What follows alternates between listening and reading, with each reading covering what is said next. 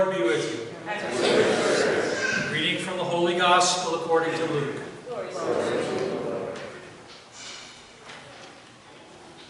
The rulers sneered at Jesus and said, "He saved others, let him save himself, if he is the chosen one, the Christ of God." Even the soldiers jeered at him. As they approached to offer him wine, they called out, "If you are the King of the Jews, save yourself."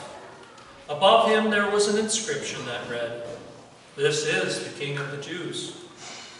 Now, one of the criminals hanging there reviled Jesus, saying, "Are you not the Christ? Save yourself and us." The other, however, rebuking him, said in reply, "Have you no fear of God? For you are subject to the same condemnation.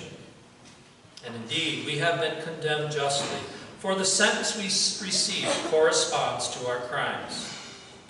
But this man has done nothing criminal." Then he said, "Jesus, remember me when you come into your kingdom." He replied to him, "Amen, I say to you, today you will be with me in paradise." The Gospel of the Lord. Praise to you, Lord Jesus Christ. I'd like to invite our boys and girls to come forward at this time. Have a seat right up here. Kids, come on up. Somebody grab the chairs. Boys and girls, come on up. Have a seat right here on the floor, please.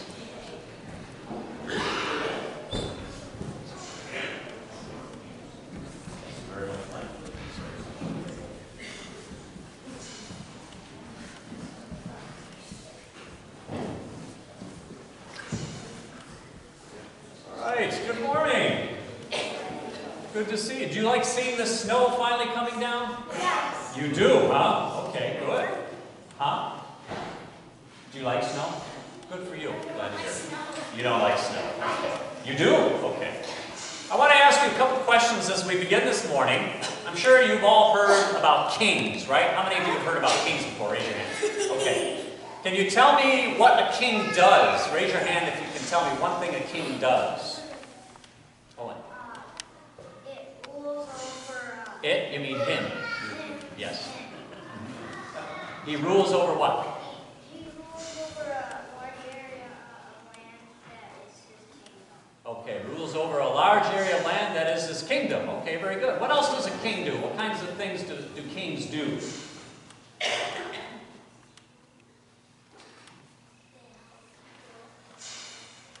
They help people of the kingdom. That's a very important thing too. What else? They what?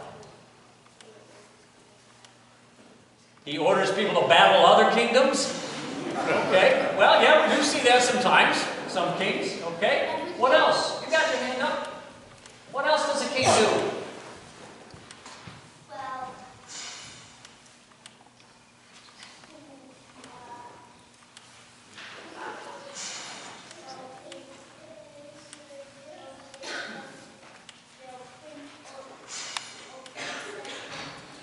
They tell a prince or princess what to do. Okay. Yeah. So they order people about. Okay, that's good. Yes. All right, one more thing. They make their kingdom a better place. They make their kingdom a better place. Well, you hope anyway, right? They're a good king. There are sometimes bad kings, though, right?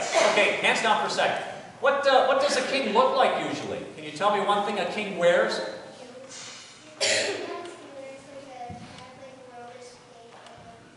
A robish cape and a crown. Okay, good.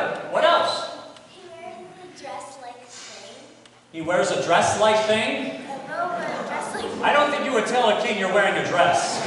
I don't think he would like to hear that. Yes. Because, you know, back in Jesus' time, they wore long robes, and there are a lot of people where he was in the Middle East who still wear those kinds of clothing. They're not dresses, they're accepted as things that men wear. So, okay, so how many of you have seen a movie about a king? Can you name one movie that you can think of that has a king in it? What's one? Jack the Giant Killer? Okay, what else? Stardust? Okay, good. Any of you ever hear of the Lion King? Raise your hand. Yeah, okay. We got a lot of Lion King fans here. Okay, this is a good thing. So, all right, well, hands down for a second. I would like to share, there's a lot of stories about kings, and I know when I was growing up, I heard a lot of stories about kings, such as King Arthur and the Knights of the Round Table, and the kings in Robin Hood, and certainly The Lion King is a great story too. But this morning I'm going to read one particular story that I don't know if you've ever heard before, but this is a very special king. And in order to read this story, I need to set the stage with some proper storytelling music. So, let's have some music, please. Ooh, that's a nice musical touch, isn't it? Now listen closely to my story. There once was a king from long ago who was very rich and powerful. Yet he was very unhappy because he wanted a wife. And without a queen, his huge palace seemed very empty. Well, one day, while riding through the streets of a small village in his kingdom, he saw a peasant girl who was so beautiful and gentle that it took his breath away. And it touched his heart deeply. And the king wondered if he might win her love. Well, first he thought of making a royal decree that would command her to become his bride, and yet he realized that if he forced her to obey him, the king would never be sure that she really loved him. It could be that she would just marry him merely out of obeying his command as the king. Well, next he thought of calling on the woman in person and showering her with diamonds and silver and the finest jewels. Yet he then would be left wondering if she had married him just because he had a lot of money and wealth. Well, then the king considered dressing up as a peasant and meeting her in disguise, but he thought that would be kind of too dishonest, just to merely act like something that he really wasn't. Well, the king knew there was only one way left to win her love. He finally decided to take off his royal robes, put aside his wealth and power, and actually become one of the peasants like the beautiful girl. And in the end, he won her over through his great sacrifice, and she became his queen. The end. How about that, huh? And do you know who that king is? He is just like who? Who are we praising right now today? Jesus, that is right. And Jesus is our king. And today is a special feast day in which we celebrate Jesus as our king, and we are called to obey our king, aren't we? But he's no ordinary king. For example, did he have a crown of jewels? No. What did he have a crown of? Of thorns. And did he have a big throne to sit on like kings do?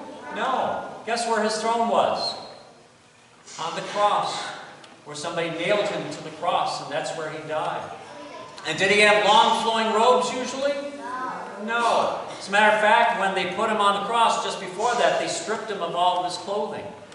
So he was willing to sacrifice all these things, even though he was God and is God, all because he loves all of us so much that he wants us someday to join him in his heavenly kingdom. But the only way to get there is through him and to follow his commands, to love others as he loves us, to help one another as he has helped us, to be kind, to be patient, to be forgiving when people have hurt us, and ask for forgiveness when we've hurt others, and certainly coming to church to learn more about following his ways more closely. And that, my friends, is how we worship the King of Kings, who is the greatest king in the whole entire universe. And his kingdom lives happily ever after. Amen? Amen. Amen. All right, now before you go back to your chairs, I have a little something to give you to celebrate Jesus as our King. How many of you like to color? Raise your hand. All right, not you? Okay, you won't get one. Okay, so on one side we have a coloring page with Jesus, our Lord and King, on the cross. And then on the other side is a little word search puzzle where you have to find the words that, some of the words you heard in the gospel today. So if you can help me pass these out, and can you help me pass those out? And once you get one, quietly walk back with it to your pews to be with your families again. Okay? And thank you very much for your attention. And thanks for your responses. dear boy? Thank you.